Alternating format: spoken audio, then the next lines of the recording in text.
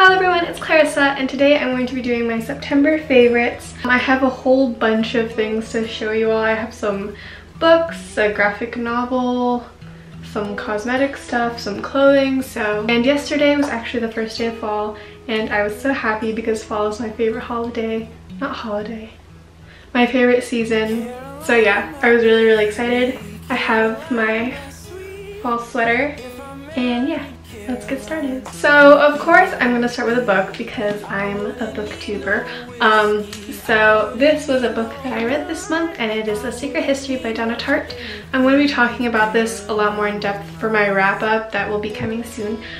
But I just wanted to include this because this was definitely a favorite of mine. I gave it 5 stars, which I normally don't really do. Donna Tartt's characters are so real. It feels like you're almost like friends with them. I felt like by the end of this book, I was like, no, like I lost a whole group of friends, and it's like you just get to know them and their like little quirks and things. I just loved this book and I was really immersed. It took me 2 weeks to read though because Donna Tartt's writing really packs a punch.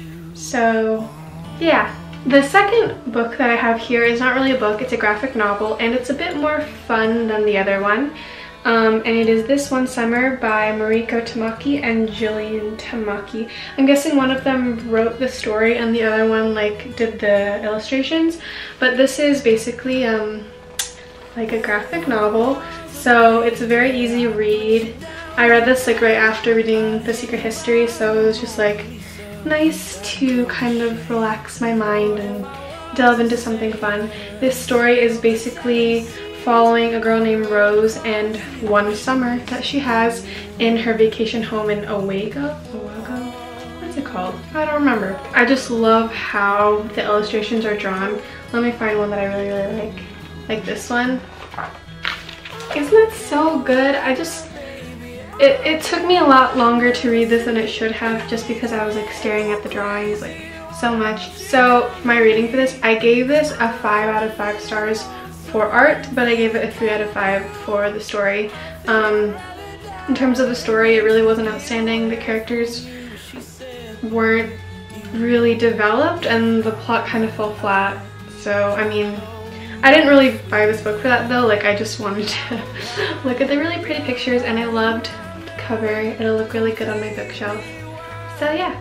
Next, for kind of cosmetic things, are these face masks. I've never really used face masks before. I used to buy them from Lush like all the time in middle school, but like they always expired like after 1 week, and I was like, what's the point of this? Like it doesn't really do anything for me. So I kind of stopped using them. But the other day I went with my mom to CVS and I saw these sitting there, and I was like, you know what, Clarissa, you deserve to treat yourself. So I bought 3 of these like CVS brand face masks, so they're definitely not expensive. The other one was like a black sugar charcoal scrub or something, and I used all of that up, so it's obvious that I really liked it. So I have the avocado oatmeal one, which is a purifying clay face mask, and the Dead Sea Minerals face mask, which is an anti-stressed clay face mask. And they're all kind of used for different things, but I absolutely love these. Like these actually, like I saw a difference after I put them on. My favorite one is the black charcoal sugar scrub, and after I put it on, I literally feel like a new person. Like it is the most amazing feeling, and I always just like sit and like scrub my face for hours because it's just like a great feeling. And yeah, I definitely recommend these. Like I just really like them. They're cheap and they work well. So yeah. Good ingredients too. Good ingredients, no animal cruelty. The next thing I have is a candle, and I bought this at HomeGoods. Me and my mom are currently obsessed with HomeGoods. We have one really close to our house, but we've just never gone there because we've never really had a need to. But yeah, that place is amazing, and they had an entire row of candles and they all smell delicious. I was going to buy like a fall scented one, like the pumpkin cider whatever, but I don't really like fall scents. I like more floral clean scents, so I bought this night jasmine one, which was hand poured. Interesting. I don't know from where. Oh, and from Spain, with vegetable wax. There you go. And this smells literally so good. It smells like jasmine. But you know, whenever you go to like a spa or something and like, this is what it smells like. It's so calming. I'm so calm now. Oh, I haven't actually lit it yet because we have a cat in our house, and I don't know, I'm kind of nervous to have this around while he's jumping everywhere. So I might buy a candle warmer so I can just like have the scent without the actual flame. My hands are sticky now.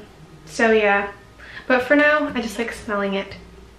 The next favorite is actually a music favorite. If you know me personally, you might know that I really like K-pop, or specifically BTS.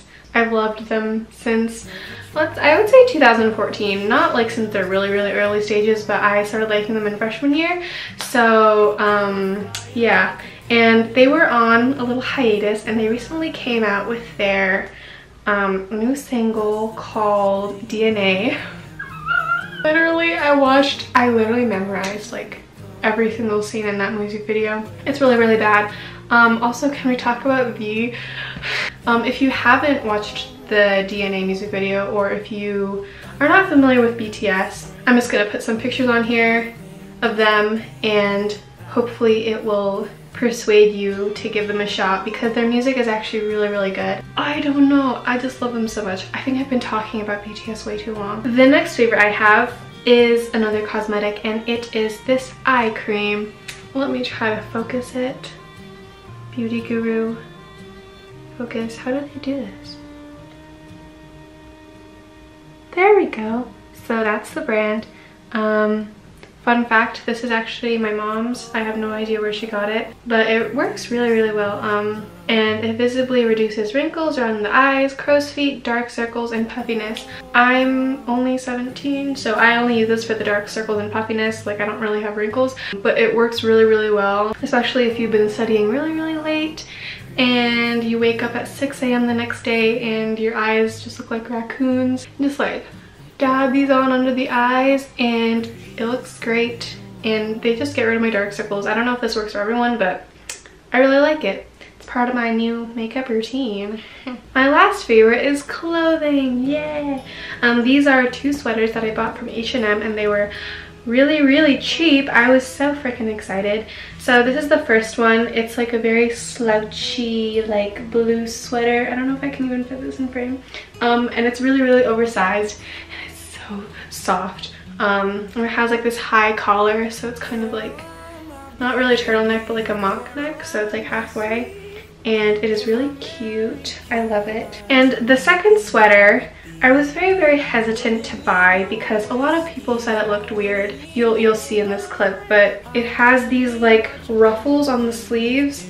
I really liked it on me. I thought it was a really cute style. I've never really seen anything like it. Plus the material in this one is a little bit softer than this one. It's like I don't know, it's just so soft, and I just like to like wear this around the house and just feel like the comfiest person ever. So yeah, I really like the sweater, and this poses as a lesson to all of you to buy things that you want, not what you think others will like. So that was all for my September favorites. Yeah, I don't really know what else to say. This month flew by really fast, but I found that I had a lot of favorites. So, what was I saying? Wow, I'm really bad at this, but I'll see you next time with another video, hopefully soon. Yeah, bye!